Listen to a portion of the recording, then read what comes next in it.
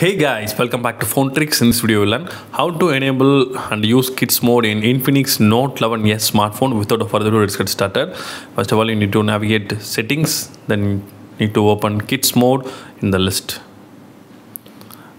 Then choose try now. Now you can access the settings of the Kids mode. So you can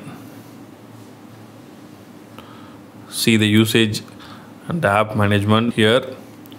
So you can enable the apps to use in Kids mode. So I will enable the camera app. Come back. Also you can time limit, you can setting here, you can set the 15 minutes or 30 minutes or any other time.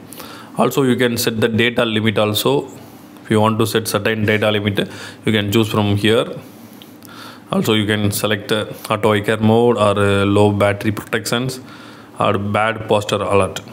So then you can enter into the Kids mode. Now Kids mode is entered.